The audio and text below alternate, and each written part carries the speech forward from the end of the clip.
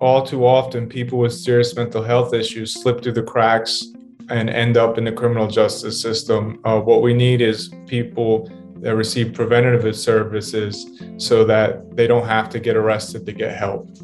It's critically important to have a conversation about mental health in the criminal justice system because we have so many people in our system with these illnesses.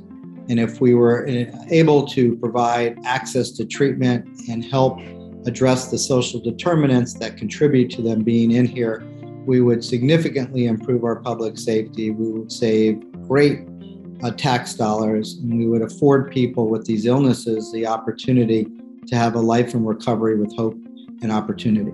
So why is it important to have a conversation about mental health in the criminal justice system? We're at an inflection point in American society right now.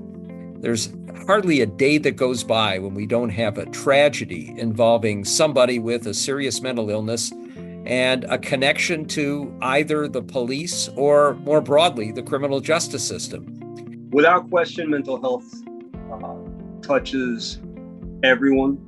We need to put more people to task when it comes to training and really showcase the importance of good training to law enforcement. It's important for Kaiser Permanente to host this conversation about mental health in the criminal justice system because Kaiser Permanente is interested in supporting innovative programs that really touch the full spectrum of needs that people with mental health issues face.